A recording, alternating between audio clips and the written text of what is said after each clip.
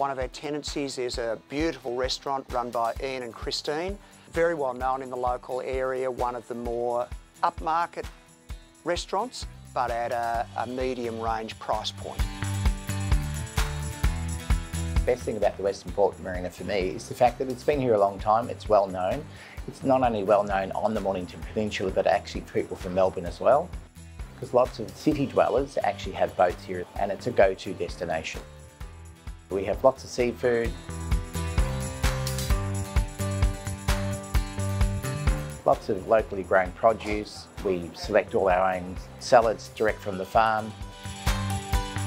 Our wines, we promote locally the Mornington Peninsula because we believe some of the best wines in Australia come from the Mornington Peninsula. Our house wine is from the Stumpy Valley Vineyard and been using with them for over 30 years and we find it really good quality.